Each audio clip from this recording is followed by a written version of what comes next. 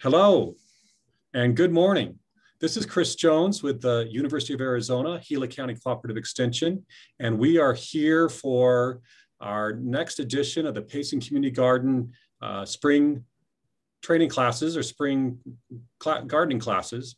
And today we're really excited to have with us Jane Crafter and Sandra Eyre to talk about tomatoes galore. I know we're all here for this. Just a little bit about these webinars. They are a weekly webinar series. I make them 60 minutes or less. They're Thursday mornings, 11 a.m. in Arizona. Since February 11 and to today, I've been hosting the spring gardening classes for the Payson Community Garden in Northern Gila County, Arizona. So this kind of completes the session that we've had, but we may continue to do some more of these gardening classes from the Payson Community Garden through the summer. I know we have one about microbes and mulch at the first week of May. So we'll come back for that. All of the recordings are posted at the University of Arizona Cooperative Extension YouTube channel. So if you get that up and you look up for Garden and Country, you'll find these recordings. They also end up at the Payson Community Gardens website. So try to make these available when we're done. And the University of Arizona is an equal opportunity affirmative action institution. So here's our program today, Tomatoes Galore. Thank you for everybody who logged in or early, call it kind of the lag time, make sure everything works. Welcome, I'm Chris Jones, your moderator. Our topic today is Tomatoes Galore with Jane Crafter and Sandra Eyre. They have a video and some discussion and PowerPoints, mixed media today. So we're doing it all. We will have an opportunity for a chat box discussion with Jane and Sandra when we're done. And at noon, we'll finish up the call and answer any more questions after that. So here is Jane and Sandra. And they're just as lovely here on our cameras as they are in that picture there at the Desert Garden, I understand, Desert Botanical Garden in Phoenix. And they are Payson Community Gardeners. They joined the garden just last year, spring of 2019, and wanting to produce particularly tomatoes. And they attended all these classes last year and learned all about it and how to gardening and how to do gardens and tomatoes and gardening in general. Jane is from Australia and had no experience in vegetable gardening, but raised a collection of 200 orchids when she lived in Florida. And Sandra grew up in Indiana and raised tomatoes as a youngster during the summer in the family garden. So they got lucky and were assigned a plot amongst some amazing master gardeners. Jane and Sandy showed up almost every day in the garden and weren't too proud to ask questions or ask for help when needed. And all that work paid off. In both years, they've had wonderful crops of tomatoes. So welcome. And so one thing I enjoy about giving presentations like this is you're gardeners, everybody listening here is a gardener. And so you speak the same language. So when you start talking about tomatoes, they understand. So how are you doing today? Well, we're doing really well. We're excited to, this is our second presentation. We gave one on Zoom to just the Payson Community Gardeners last year, and evidently we did okay. Yes, and to prepare for the day, we had BLTs for dinner last night. Yeah, good deal. Well, go ahead and bring up your screen and we'll jump right in. Okay, ready to go? We're ready to go. Right. As Chris said, I'm Sandy, or Sandra, I go by both names. And I'm Jane. So as Chris said, we have a plot in the garden, E4. And what we want to share with you today is basically what we learned those first 2 years in the garden, which were 2019 and 2020. And because we're now in our third year. And I'm going to be speaking about tomatoes, and Jane, who's from Australia, will be speaking about tomatoes. And yes, I am from Australia, from Adelaide, Australia, and I've been in the US since 1981, but I really had no experience growing up, growing tomatoes at all, but I sure did enjoy eating them. my favorite thing in the world was just fresh bread that the baker delivered with lots of fresh tomatoes, vine ripened tomatoes on it. And Sandy, who grew up in Indiana, as you said, Chris, her mom, she watched her mom and helped her mom grow and, harvest the tomatoes in the family plot. And it was a great summer crop and she's really enjoyed them. We didn't have any experience, growing tomatoes or even vegetable gardening at all, but we really threw ourselves into it and we were determined to get a good crop of all vegetables, but we were really looking forward to having vine ripened tomatoes. As you said also, Chris, we did attend all the classes, the in-person ones in 2019, and then the Zoom ones as well in 2020 due to the pandemic. And we just tried to soak up as much information as we could. We showed up every day to our garden. I mean, every now and again, we'd miss a few days, but we really wanted to make sure that we tended our garden and we didn't neglect it at all. We did get lucky. Leo assigned us a plot that happened to be right next to his. E4 is our plot, and we've been surrounded by some terrific gardeners, and we've really enjoyed our location. Right, and as Jane said, we were amongst many of the gardeners and the master gardeners and asked many questions. We asked so many questions in 2019, 2020, and here's 2021, we're still asking them. But we asked so many questions, we really were afraid that one year they wouldn't ask us back, but here we are in our third year, so I guess not too bad. And one of the things that we weren't too proud to let people know we didn't know something or to ask questions, and everybody was so helpful, and no question was a bad question. And we learned a lot. And when we were given some advice, we actually took it, and it helped tremendously.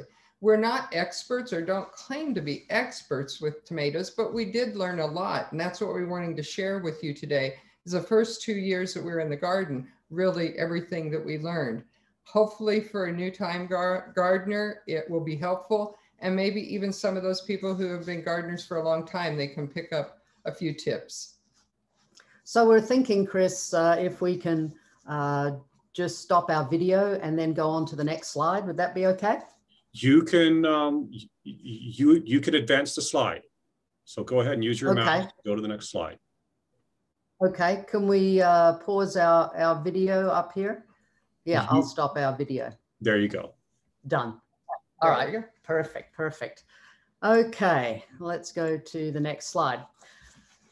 So let's start with the basics of tomatoes. Tomatoes are divided into two kinds, indeterminate and determinate. So firstly, the indeterminates are vining tomatoes, and their growth is extended throughout the season until really the first frost sets in autumn. The fruit sets and ripens throughout the season slowly and steadily, but they will need large caging or staking, as they can grow anywhere from 6 to 10 feet. The most common crop of tomatoes are found in this indeterminate category, including most heirlooms and cherry tomatoes. Now, the determinates are more of a bush tomato. They don't grow as tall as the indeterminates, usually about 4 to 5 feet. But the difference is they will ripen all of their fruit in a very short period of time, usually over a couple of weeks. And they will also need sturdy caging and staking as well, because they have a heavy load of fruit.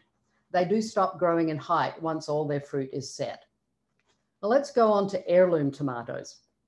Heirlooms are generally considered to be a variety that the seeds have been passed down from season to season through several generations of families or communities because of the valued characteristics. All heirlooms are open pollinated, meaning that they're pollinated naturally by birds, insects, or wind, and not genetically modified at all. But the difficulty is they may not be as disease or insect resistant or even as well adapted to our climate. But their colors, flavors, textures, and shapes vary from species to species. They may not be as abundant a crop as hybrids either, but they are usually very delicious. Now, the hybrid tomatoes are produced by intentionally crossing pollen of different varieties of tomatoes. So this means that the child will have the characteristics of both of the parent plants. Consequently, they can be bred to be more hardy, more resistant to disease and insects, and many are bred to be quite heat resistant and do very well up here in Payson. Now in this slide, you can see an illustration of an indeterminate versus a determinate. It clearly shows the density of tomatoes on the determinate plant, and you can also see the difference in height and how the determinate on the right will have all of its fruit ripen in a very short period of time. Aroma tomato is a good example of a determinate. Now, usually the plant nursery label will specify which category your plant will be. So do read it, save it, and pay attention, as this will affect your caging needs. Now let's go on to the next slide. And these are some of our favorite tomatoes that we have grown. In our first year in 2019 in the garden, we planted a couple of heirloom tomatoes, but sadly one didn't make it. We then realized that heirloom tomatoes were not quite as resilient as the hybrids in our climate. But the one that did survive, a pink brandywine, we nicknamed it the tomato tree, was a huge plant, but sadly it bore us only 5 fruit, but they were huge. So now we mostly prefer hybrid varieties such as the ones listed here. Now, these are some of the photos that I found of our particularly favorite tomatoes. The beefsteak, and this goes from left to right. The beefsteak is a large, meaty, great slicing and sandwich tomato. It matures late, but is very disease resistant and will need a very large cage as it is an indeterminate. The big boy next to it is an indeterminate as well that will produce a lot of great tasting large fruit. And it's very resistant to cracking too. Now, cracking occurs when you get a lot of moisture, a lot of rain, and then all of a sudden a lot of sun, the tomatoes can crack. They will still taste good, but they don't look as attractive. But this is a variety that resists cracking. It's an excellent sandwich slicer, or excellent also in a caprese salad. It will require a large cage and staking too. The one next to it is a lemon boy, mild with low acidity. It is also a great tasting tomato that grows tall and is very disease resistant. It gives visual interest in your garden. As you can see, it is a yellow tomato, but pay attention to when it ripens. As it ripens, it does start to get a slightly darker gold color. Beautiful tomato. The one next to it, a Yellow Pear Cherry. We actually didn't grow this one in the garden last year, but Carol Noble, one of our staff members, did, and she was kind enough to let us come over and snack on its fruit whenever we wanted, and it is sweet and delicious. We are going to grow this one this year. It's very prolific, excellent in salads, and even though the fruit is small, the plant is large, as it is an indeterminate, and it will need a very sturdy cage. Now, the one on the lower left is Celebrity. That's a medium-large tomato, great flavor. It's also very prolific and disease resistant. It grows to about 4 to 5 feet, but it's kind of a semi-determinate, and it does bear its fruit all season. It will bear a heavy, heavy load of tomatoes, so it will need a sturdy cage. It's an excellent tomato, very popular with the gardeners here in the Payson Community Garden. The one on the lower right is called Somerset. Now, this one is bred to be very heat resistant, and that does great in our midsummer heat up here in Payson. It's a semi-determinate, but it bears its load of large globe-shaped fruit in a short space of time, but it grows to about 4 to 6 feet. And I'm pretty much repeating this, it will need sturdy caging. It has a firm, juicy texture and sweet flavor, and is great for sandwiches. So now let's head out to the Payson Community Garden plot, where Sandy will guide you through the finer points of planting and watering tomatoes. But I must ask you to put your volume up as far as it can. It was a really, really windy day, as it is often in spring, and you may hear quite a bit of wind noise. Thank you very much. Chris. Thank you very much. I'm just going to go ahead. Hopefully, am I sharing the screen? Let's make sure I share the screen. Share sound. And just let me know this. Yep. Hi, I'm Sandy Herr, and I'm coming to you from the Payson Community Garden. This is our garden plot, E4. I have it share it with Jane Crafter. And today I'm going to talk to you about planting tomatoes, other tomato techniques, tomato cages, and also setting up a watering system for your tomato plants. One of the first things that you have to think about when you go to purchase a tomato plant, or even think about planting tomatoes, is, are you going to plant from seed or are you going to plant from a plant? I always plant from a plant, but there are many people in the garden who plant from seeds that they've grown at home. Maybe each season they've, kept those seeds and they plant them at home and they get seedlings and they bring them into the garden. But I purchased mine from a nursery, and when you go to purchase a tomato plant, don't get the largest one, because if you do, you've already purchased one that maybe even has blooms on it, and it's already starting to grow, and it's not even necessarily going to be ready to set up a really good root system. So get a smaller one. So the one I purchased here is an early girl, which those are typically ones that when you plant early in the garden, they don't take as long, to produce tomatoes. And the first thing I need to do, I've already pre-dug a hole that I've made sure that for when I fill it in, I want to get it basically up to here. Now I am going to cut off some of the branches that come out from the tomato plant, because what happens is you want to make sure that you don't have any branches touching the ground. You want to make sure that you have a nice stem coming up, and that will produce a good root system. So I'm going to trim those up now. Sometimes people will just pinch them off. I want to try my new clippers here, and I'll just take those off. Go to here. And also, if you see any suckers on, suckers are those stems that start, growths that start to come from between like a Y in your plant. You cut those off too. But I've now cut off all the growth, and I'm going to plant up to about here. So the first thing I want to do before I do that is, many of you have already heard from the other presentations about Glenn's Mix. It's a fertilizer mix. And if you want to know how to make it, in the garden they do have a sheet that will give you the specifications, or just go to Plant Fair Nursery and say you want to get all the components for Glenn's Mix. So I'm just going to put a little bit in here first, okay? And then I want to cover it with some soil. But first, before I cover it with soil, I want to kind of get a little bit, give it a little water, and get it really penetrating through the soil. So now that we've done that, let's plant the plant. To see how it looks a little bit different than when we first purchased it. Again, this is the early girl. So, I'm going to set this up. See it? Setting up pretty straight. Got a little bit down here today. What I'm going to do is now fill up.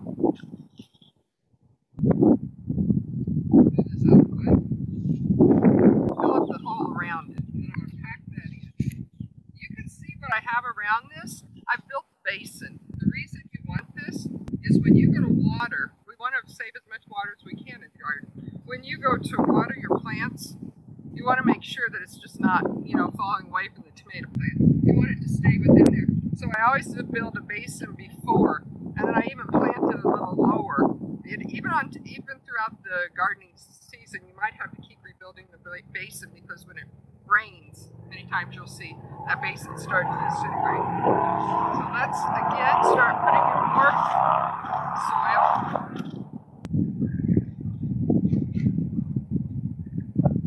Filling that up.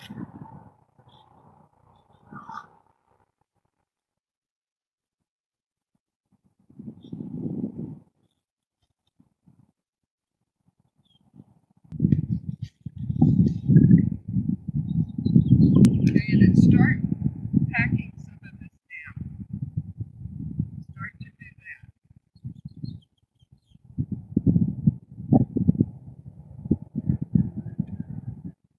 Then we put a little more in.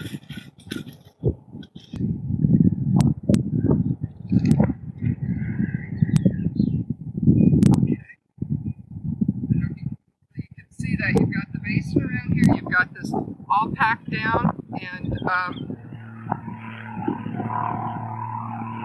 now let's put a little bit more of Glenn's Mix, is what we call it, in the garden.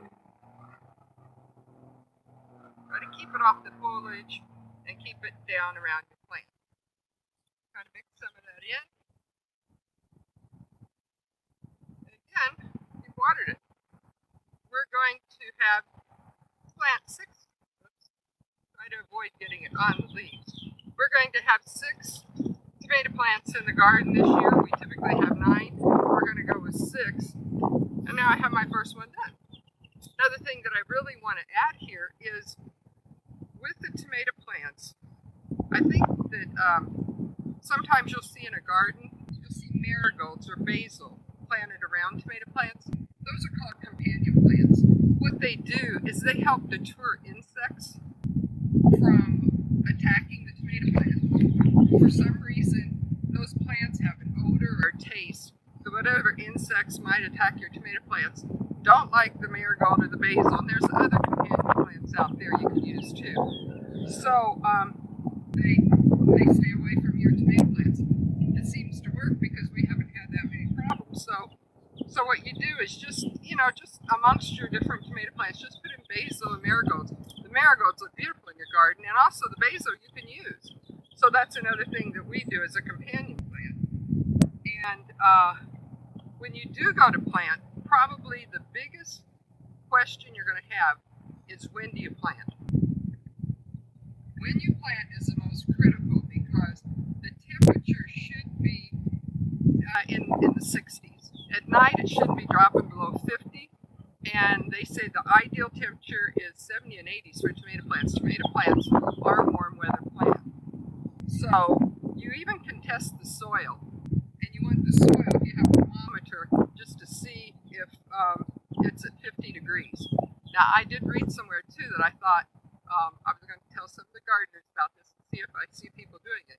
They say that if you take your finger and you just stick it into the soil as far down as you can, and you time it for a minute. If within a minute it's getting too cold and you want to take your finger out, don't plant your tomato plants. How's that? It's probably going to be a problem because the biggest, fear that you have for a tomato plant is frost. They also say that Mother's Day is probably the typical guideline you use for when to plant. So the best thing I can suggest, look at what the weather's going to be. If you see a frost is coming, don't plant. Just wait until maybe that subsides. But let's say you do plant and oh my gosh, a frost is coming. Let me tell you about something that I've seen a lot of in the garden lately. It's called walls of water. Let me move this out of the way. And what they are, it's basically plastic, pieces of plastic with like tubes inside. And what you do is you fill up the tubes and you place these around the plant that you just planted. And that insulates, because during the day, the heat of the sun really heats up the water, and it provides an insulation for the plant. And if you know that a frost is coming, then just cover up, bring those together, tie them together, or put a frost cloth over the top. So basically, if you're going to go use the walls of water, you might want to look and see who has them. Say, hey, how'd you do that? But it's easy. Maybe put the walls of water in a 5-gallon bucket and start filling up a little bit of each of the tubes. Place them over your plant and then fill up the rest. And make sure you stake it. Otherwise, those will just fall right into, they'll fall right in. And that you don't want to have. As far as planting too, one thing to remember is you plant 24 inches apart at the very least. Tomato plants need a lot of room to grow, and they need that airflow. So when you do that, you're really giving them room to grow. If you can do more than 24 inches, that's fine. So basically, that's a big good summary of planting tomato plant and the walls of water. And next we will go to cages. Now we're going to talk about tomato cages. What you see here is a 42-inch tomato cage, which is the most popular ones you'll find out there. Whether you're online or you go to any of the nursery or go to Home Depot, you'll find these. They aren't as sturdy as what you might need, especially if you have an indeterminate tomato plant which grows and grows. This probably isn't going to be sturdy enough to help with that. But even if you use these for a determinate one, you're going to need to stake it with either wooden stakes or metal stakes, because you're going to get a lot of growth in your tomatoes. And if you walk through the garden, you will see some very healthy, large tomato plants. So this is 42 inch. There's actually tomato cages like this that are 54 inch. You can sometimes find them. And look how much taller they are. They will really, probably handle, especially your determinate ones and some indeterminate. But you're going to have to stake these two. So this is the most popular that I'm starting to see in the garden. And these, you will not find these sold anywhere. You need to make them. These are made up of wire remesh, or sheets that are used in construction projects with concrete, when they're laying concrete.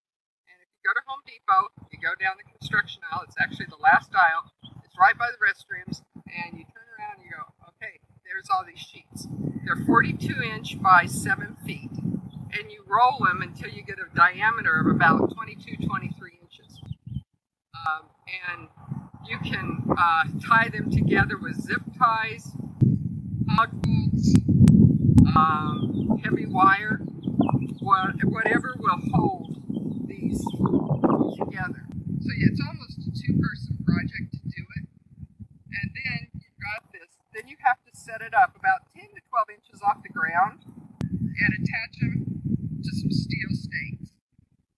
And you've got, as you can see, it pretty sturdy. And I put this on top. This is actually something I had laying around at home that wraps, I think, pipe, insulation, because you've got a lot of sticky things and stuff, that can come out from here. And some people put noodles, swimming pool noodles you get at the dollar store to cover some of it, to keep you from getting, really scraped by some of this stuff. And it does end up rusting, but, that's okay. It works real well. The thing is, these are 6 by 6 inch holes. You can easily reach in to pick your tomatoes as you need them, and it gives a lot of room for the tomatoes to grow. So this is, again, one that you'll see a lot of in the garden and works really well, especially for those indeterminate tomatoes. Because one year we had what was a tomato tree our first year. It went to 7 feet. So we had this, we had something like this. We had stakes. We had everything trying to control that tree. Unfortunately, it only produced about 4 or 5 tomatoes, but they were really good. But we didn't plant that again. So with the tomato cages goes something else. It got some of the covers we should be using. So now you've planted your tomato plant. You put the walls of water around it if you wanted to. Now what you want to use is tulle. And I think you saw some of this in the cover presentation or covers. It's like a netting, like a veil almost. So once you plant your tomato plants, they're really prone to insects. So you either want to wrap your cages with it, or you want to cover them and secure this netting with, either rocks, or you can use stakes to hold it down. But you really need to do that.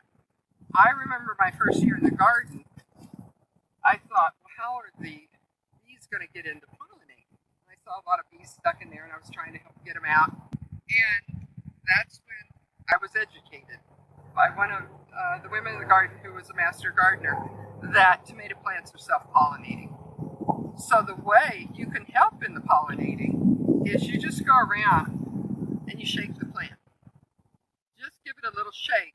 So any of the pollens on the upper will fall to the lower, or just cause it to kind of come in the air and hopefully, pollinate those buds that are out there. And so it's okay if you see people doing that. They're okay. They're just trying to pollinate their tomato plants. But there's another type of cloth you might want to do too, because we're talking now about freezing temperatures. Now let's talk about when it gets hot. When it gets hot in the summer, it can be scorching hot. Especially the west sun can really, do some damage to tomato plants. So this is a shade cover that you could use. And some people cover the entire plant, and some people just do the west side. You figure out what you need.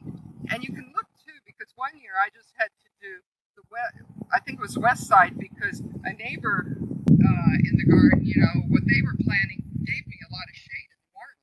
So I was just covering and really watching the left side of my plants. So the left side of the garden really was shady. And talking about which side of the garden, you need to rotate tomato crops. The first year I started on the west side. Last year I was on the east side. This year I will be on the west side.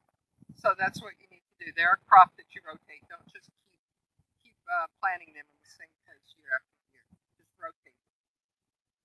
So next up we'll be setting up a water system. So now I'm going to talk about the tomato plant's watering system. Here you can see the yellow automatic watering line that comes in, and attached to it is the 4-foot hose that goes directly to the manifold. What I've set up, and I see many of the gardeners use, a drip system. This is a 1/2-inch tube with an emitter, and so that's what I've set up, and all the way down the line, each, you know, about every 24 feet, 24 inches. 24 feet would be a rather large garden. Every 24 inches, you will see a tomato plant. So with this setup, I want to make sure with this type of system, tomatoes need water that is deep, that goes deep and slow. And so this type of system can do that. I've got a 4-gallon per hour emitter on this line, and if many times for 15-20 minutes you get the automatic watering, that'll give you about a gallon. And especially in the beginning stages when you just planted the tomato plants, you need to make sure that you get enough water. So even if it's watered 3 days a week, you might have to come in and just add to it. But you want those roots, they go very deep. I mean, I remember once pulling out a root on a tomato plant, and it was about that long. I mean, they develop long roots, and that's what you want. So you set this up, and then on the you've got the basin around it. Remember, you want your basin. And I don't know if you've noticed, but what I've done is just I added more dirt to here, because when I got down here to look at this from a different perspective, I noticed I didn't put enough dirt around it. I needed it to go up further on that stem, so that's what I've done. So this is a better, you know, view of what your plant should look like when you plant it. Remember, I took off those bottom leaves. So you've got the basin around it. Now, if you want to know, well, do I have enough water? Do I need water? I have a water meter, and the garden has a water meter you could use, and it shows it's either dry, moist, or wet. So just insert it in, and then you can read it to see if you need to water or not. Sometimes many people just kind of stick their finger in just to tell. And usually I test in the evenings. I don't test in the morning. I test in the evenings when it's had the whole day to be outside to see if it really needs watering. If you are going to water, make sure when you're watering, don't do this. Don't water the foliage. I made that mistake my first year, and I scorched most of the tomato plants. If I was watering in the evening and I did that, and it wasn't good. Water around. You know, have it on a, you know, don't have it bursting out. Have it low, at a low pressure, and just water around the tomato. And these type of wands work well. So next thing that we're going to talk about, now that we've covered the water systems, the next thing that we're going to talk about is plant maintenance. So we'll go back to the presentation and Jane will talk about plant maintenance.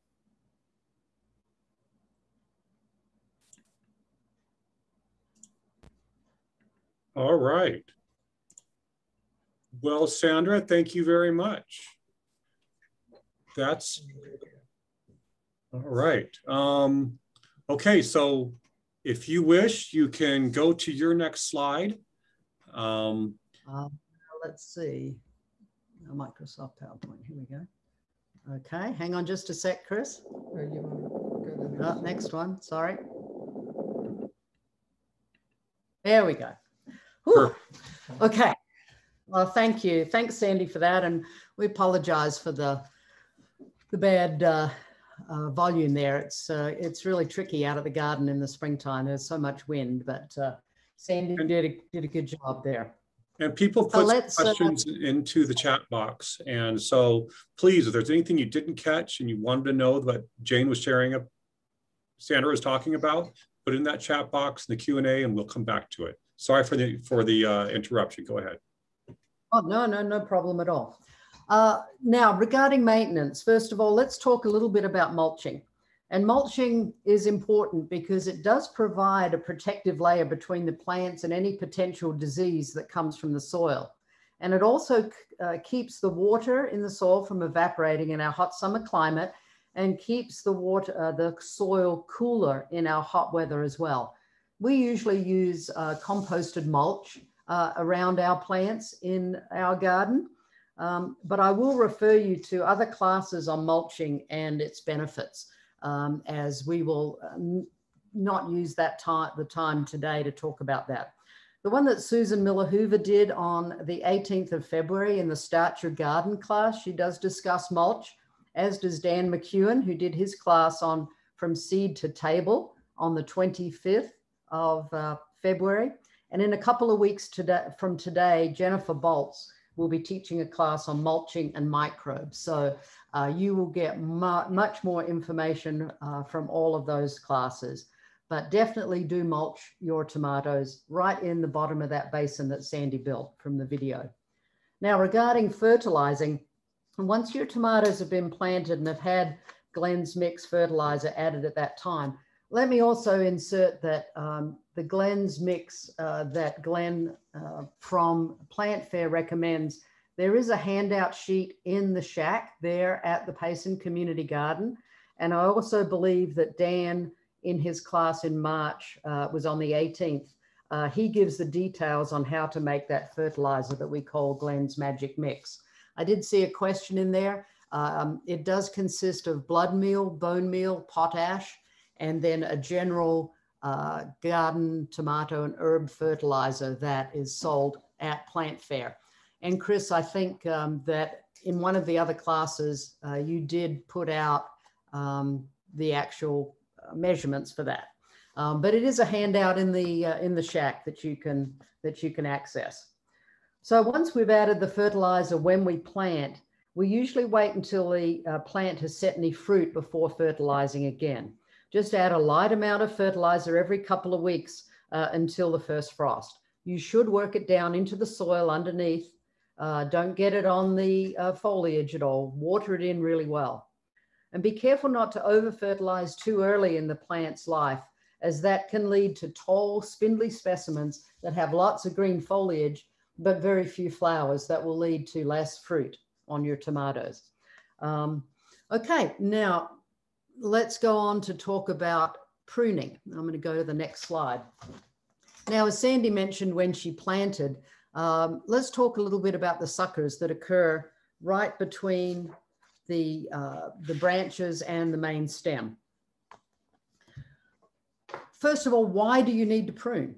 It improves the airflow because you will have fewer leaves and will make your plant less disease susceptible, because the leaves that you do have will dry faster after rain or any accidental watering. It's much easier also to spot insects that can hide in the thick canopy of leaves. And if you prune at the correct time, the energy of the plant will not go into producing leaves, it will go into producing fruit, and especially larger fruit. And when we have tomatoes, that's really what we want. So let's go to the how. Now, the suckers, as you can see on the left-hand side, is the small stem that occurs between the main stem and any branches. Nip those that are underneath the first cluster of fruit by hand, or carefully snip off with very delicate snippers. And make sure you trim any leaves once the plant starts to grow a little bit. As you can see on the right, trim the leaves off the ground at least 6 to 12 inches. And that'll also help keep any soil disease away from the plant when you happen to water. If you water too vigorously, you'll get splashing, and any microbes or any disease that might be in your soil can get onto the branches and the leaves, and you certainly don't want that. Make sure too that you prune off any dead leaves, especially towards the end of the plant's life. Try and make sure it's kept really clean underneath the plant. And one other note, determinate varieties do not need to be pruned, as they are more of a bush tomato. And towards the end of the growing season, as fall comes towards, as we get towards fall, the indeterminates can be pruned of their new growth so that all the energy of the plant will grow towards fruit development and will ripen and not leaf production. Now let's talk about insects and disease. And I will refer you to the recent class that was excellent, taught by Susan Miller-Hoover on bugs on April 1st for more in-depth information. But these are a couple of insects I want you to watch out for. In the top row, you see the tomato hornworm. And if this is undetected, it will gobble up your tomato and its leaves really fast. These are the pictures of the worms on the left and the moth on the right that it comes from. As you can see, they're very, very well camouflaged and difficult to detect. So really stay alert and inspect your tomato plants often, especially as the tomatoes start to ripen. They hide on the underside of leaves, and they also will they will glow green under a black light. And last season, the garden held a hornworm blacklight party at the garden at night to spot and remove these devastating pests. Fortunately, we didn't find that many, which is a real testament to the diligence of our gardeners. Now on the bottom row, you'll see the beet leafhopper bug that can land on your tomato plants and infect it with this curly leaf virus that you can see on the right. The leaves will turn curly and look wilted, but they won't respond to any more water. The veining underneath will appear purple. And we had some of these in our garden last year. Sadly, it completely destroys the plant and you must pull the whole thing out. Make sure you cover it with a garbage bag before you pull it out to prevent the spread of infection into your other plants. And do throw it into the dumpster. Do not throw it on the compost pile. Most hybrid tomatoes are more disease resistant, which is good. We want you to refer to any of our garden staff for any other diseases or questions you might have and their possible remedies. But these are the two main issues with tomatoes that you must be vigilant against. Now here is an example of what we did with the tulle fabric wrapping or draping over our tomatoes. We had 9 tomatoes last year, and instead of wrapping each one of these cages individually, what we did is decide to put up large stakes, and we draped the tulle over the top of everything. And this gave the tomatoes much more room to grow, because if you tend to wrap the tulle to protect from any insects around too tightly, it can really strangle your plant. So this gave our tomatoes a lot of room to grow and protected them from the insects. And as you can see here in the photo, you can see the marigolds and the basil that we grew as well. And not only did it add some visual interest, but hey, we had instant caprese salad with the basil. So we were really happy with that. What we did, we secured it with some rocks and also some stakes, but it allowed this, we felt allowed for easy access. So we could weed underneath, we could prune, and we could easily harvest it. If you do need to use any pesticides, make sure you check with a staff member or with Glenn at Plant Fair before you purchase one, as it must be OMRI, O-M-R-I listed. It must be organic, because we are organic at the garden. And the best way really to maintain your garden plot is visit the community garden often to check your plot. Like I said, we were there on most days and we loved to be in our garden. It was our happy place and we made so many wonderful new friends. Keep your garden clean, pull up any dead leaves or weeds to prevent disease, and keep everything off the ground. And that will help keep your garden and your neighbor's garden free of pests as well. Now let's go on and talk about harvesting. How do you know, first of all, when your tomatoes are ripe? Well, in one instance, let's talk about cherry tomatoes. They'll reach full color on the plant. So just try one and see if it's ripe. And we love growing these because these are a wonderful, great sweet garden snack. You should keep and refer to the tag on the plant when you purchase it, and that will show what the tomato will look like when it is ripe and the length of time from planting to maturity. And not all tomatoes will turn red, as you can see, like this gold medal heirloom tomato that we grew last year. So this will give you a good idea what to look for on the tag and how long you can expect it to take really from planting to ripening.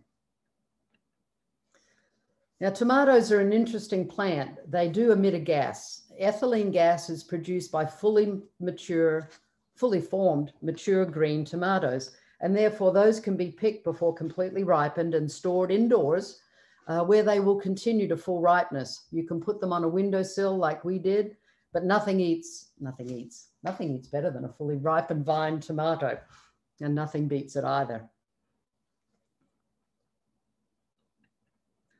So a week or so after your tomatoes start to ripen, suddenly you're harvesting a lot of tomatoes. Please don't forget donations to the food banks.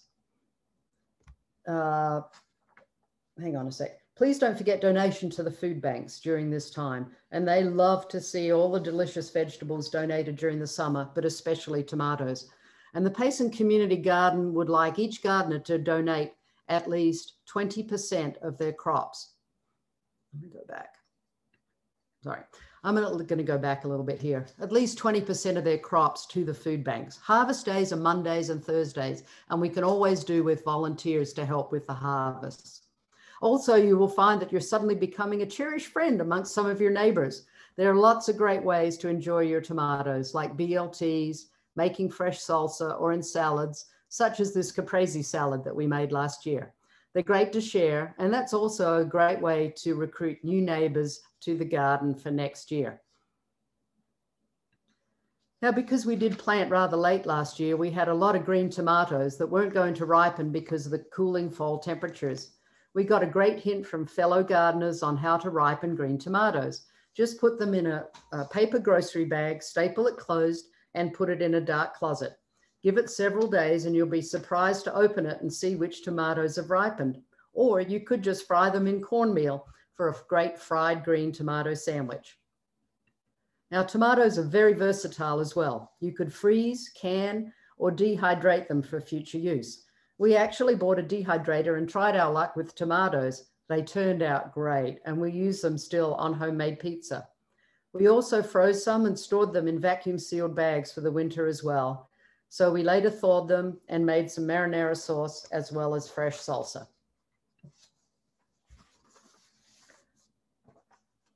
So this is a picture of our wonderful green, pink brandywine tomato. So I hope that you've enjoyed our Tomatoes Galore presentation. So to close, in the spirit of that great Australian Crocodile Dundee, now that's a tomato. Also, I want to make sure that you all know the May hours for the garden are going to be Monday to Friday, 8 to 11 a.m. and 3 to 6 p.m. And then on Saturday from 8 a.m. to 4 p.m. Well, thank you very much. Okay, now I've got to try and figure out our video. Here we go. I can bring this down and you just bring your camera back up. And thank you, everybody. We've had about 50 people with us today, Jane and Sandra. I really enjoyed the video. And we are going to take questions for the next 10 or 12 minutes. I'll shut down the video so that we have something consumable for the website, for YouTube. But then if you have more questions, and as long as Jane and Sandra are willing to stick around, we're going to answer your questions and just get off to lunch a little late. Sound okay? Sounds good. All right. So let's get into our Q&A here. And one of the first questions, okay, we're back to that. You mentioned that fertilizer formula. And I was just looking for Glenn's Magic at his website and at the Payson one, and I wasn't able to find it. But that's particularly, it's described in Everett, I'll find which of those videos that's described in. And I know there's one that yeah, it was done by Dan Dan McEwen on the 18th of March. Yeah. So Everett, if you're able to go to my to the YouTube playlist and watch Dan McEwen's presentation from the 18th of March, he gives that details on how to make it. Another question is, what was the duration and frequency of the watering you were doing with a 4-gallon hour emitter? I know that 3 times a week, is it Monday, Thursday, Saturday is the watering. And it usually went for 15 to 20 minutes. So at 15 minutes with a 4-gallon emitter, that would give you about a gallon. Very good. If I did my math correctly. And how do you prevent blossom end rot? There's a great question. Ooh, we have not come across blossom end rot. I know I have read about it. I may have to refer that one to you, Chris, because you are the horticultural expert. But I don't think we get it as much because it's not a very humid climate, but I will defer to you on that one. Well, the way you avoid it is by gardening the way Jane and Sandra do, because if they don't have it, they're doing all the right things. using resistant plants is good too. They're using some of these hybrids that are good plants for doing this. Like they said, the big boy as opposed to the beefsteak or something like that. But blossom end rot comes from a lack of calcium. It gets bound up in the soil and it's not able to get into the fruit itself. And the way that we are able to limit that in our gardens in Arizona is by maintaining even moisture. And so when you really get that is when the feeder roots dry out, and by osmosis, they bring in all that material from the soil, and you end up with the blossom end rot. So it really has to do with our pH and the soil, and you prevent it with the soil moisture. So, Chris, does adding different calcium supplements, we added like azomite and different supplements, crab shell, things like that at the end of the season that can be kind of worked into the soil, and rested over the winter. Does that make a difference in the blossom end rot? I believe it can help. And other places than Payson, calcium carbonates are present, and calcium is not a limiting factor.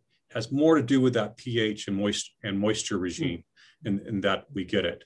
Romas are really notorious for blossom end rot. So that's another tough one to grow. And you didn't have that on your list. I noticed that because it's a little tough. Yeah, no, we haven't grown Romas.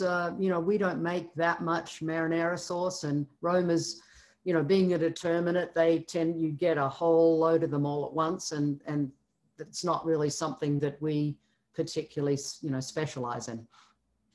But that's a good. And then one more thing for managing your soil moisture: mulch. And Dane went over that, mulch. And so that way that'll hold the moisture in the ground and keep it from fluctuating and help prevent blossom end rot. Gara's asking, do you recommend growing in 5-gallon buckets? Ooh. I would, I know some people who have done that, and they're now in the garden because you really want to develop a good root system. So I think it's best to plant in good soil. It gives those roots a lot of room, unless you have a type of tomato that, is going to be small, like a patio tomato, possibly, but it would be very difficult. We've actually tried to plant some of our plants that were kind of left over that we didn't plant in the garden. We did those in the buckets, and they just didn't make it. Yeah. And it's hard to support them too, to get a trellis in there. So that's why we would always recommend trying to use a garden if it's available. Right. So Gar, I'd say grow a tomato where you can. And if a 5-gallon bucket is what you got, it's what you got.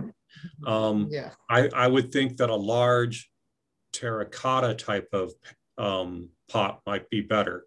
The struggles you run into is, just as they were describing, tomatoes need lots of soil and lots of nutrients to be able to grow and do their thing. So you've got to be regularly feeding a tomato. And you already heard they feed their plants a lot in Payson. So you have to regularly feed it if you're going to grow it in a small container like that. And they dry out quickly too. So you have to watch, you have to be irrigating it every day. So, well, and as I mentioned before, we've pulled out root systems that were 2 to 3 feet long. Oh, even more. And that's what you want to develop, is a really good root system. another thing that you would do is look for one that just kind of has a short harvest season. And yeah, just like you're describing, just try to look into it. There's a lot of people grow them in buckets. You can certainly do so. Okay, Rachel is asking, or Raquel, what were any of the tomatoes you discussed determinate or just semi-determinate? What do you? The first three were determinate. I know Beefsteak is, as well as a Big Boy. Hang on, I'm just getting my list here.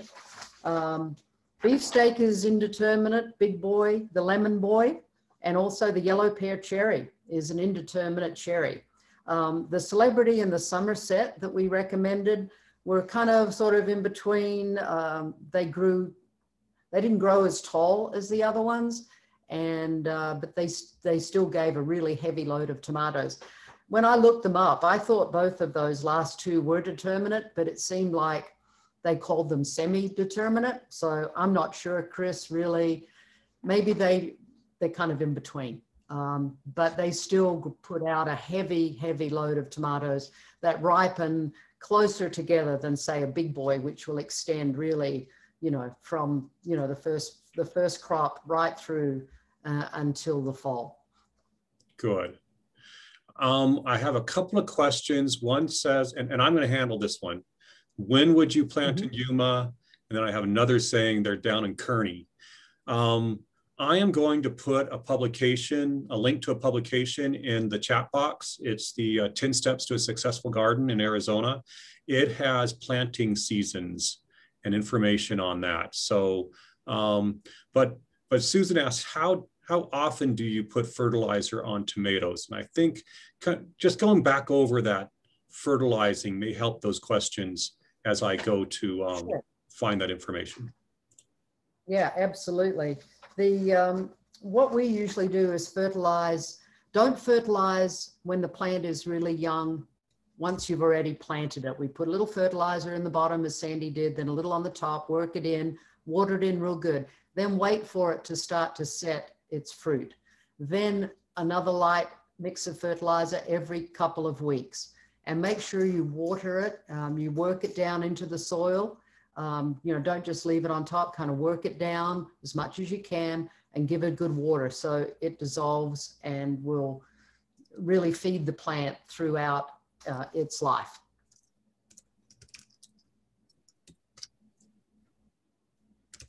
Does that make sense? Yeah, I'm sorry. I'm trying to answer this. That's okay. You're looking at your computer screen and we're watching you look at it.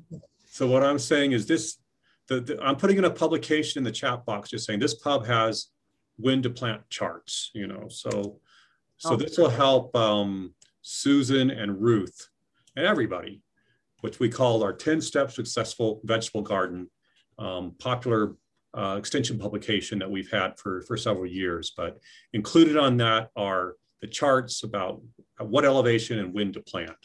And down in Yuma, I understand you're growing tomatoes through the winter now. You're planting in the fall, and you're able to have tomatoes in for Christmas. So it's gotten pretty warm. Phoenix works too. So Gar's just put in, what is the minimum amount of direct sunlight? Ooh. Well, I really don't know the minimum. I think what we worry about more is to have to shade them as the summer really sets in. especially in the garden from the west. That's why I talked about the shade cloth. There's a very good possibility with as intense as the summers have been in Payson in the last few years, that you might need shade cloth. I don't know about a minimum. I know they like the sun, and the ideal temperature is 70 to 80. But when it really gets into, you know, the 80s or the 90s quite a bit, yeah. And you're going to have to put some shade cloth over them to avoid them from getting scorched. Have I answered the question? I know I couldn't answer what the minimum amount of sun is, but they do love the sun. But they love the sun, yeah.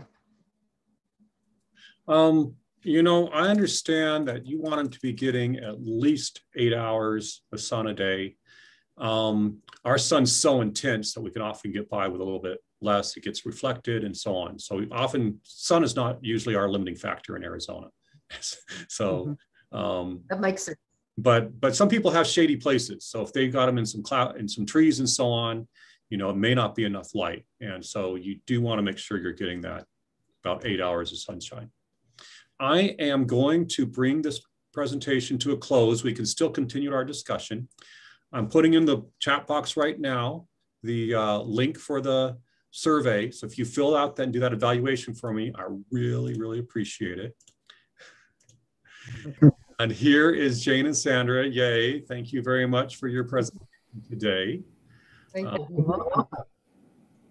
We've just been doing our Q&A and our discussion with Jane and Sandra. Thank you.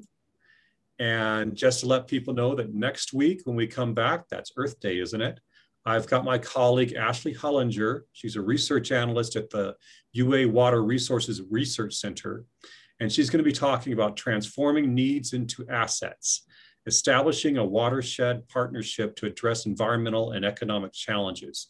We have a watershed partnership down in the Globe Miami area we call the Cobra Valley Watershed Partnership. And so we're looking at it ways for the cities and the mines to be able to work together.